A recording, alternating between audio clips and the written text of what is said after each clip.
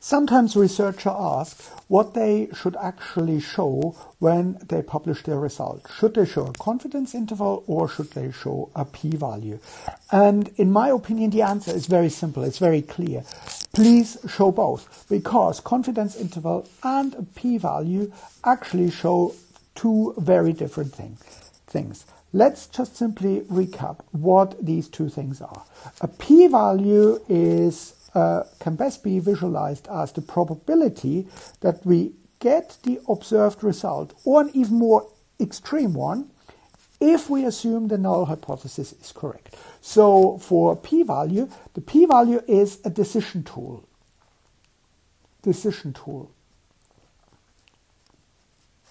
And based on the sample results, based on results from the sample that we have,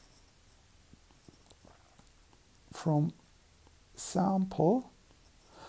our observation, from our data, we make a decision whether a predefined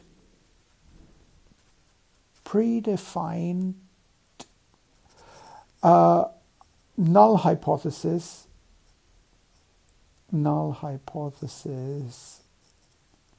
should be accepted or not.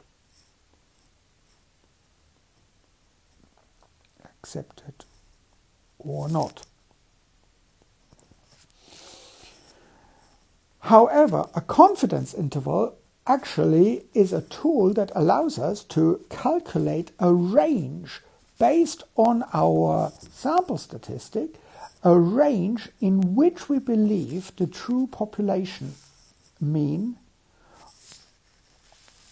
from which the sample is actually taken is located. So if we are looking for a sample mean, we can calculate a confidence interval here, and we say that we are pretty sure that within this confidence interval, somewhere the true mean of our population is located. So we basically make a prediction from our sample about our wider population.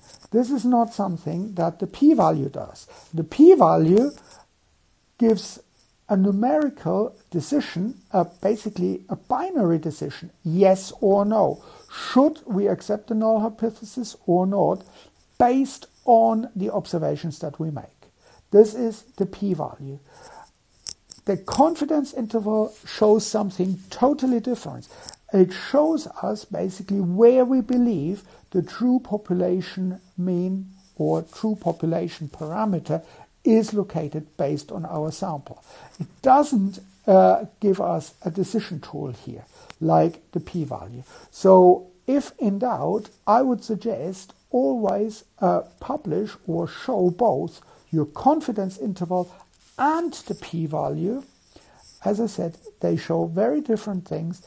P-value is very easy to understand in that it says, yes, we should accept the null hypothesis. There is no difference between samples or between the underlying populations from which we have taken the samples. The confidence interval actually tells us where we believe are the population means for the populations from which we have drawn the samples. So I hope this makes sense, and thank you very much for watching.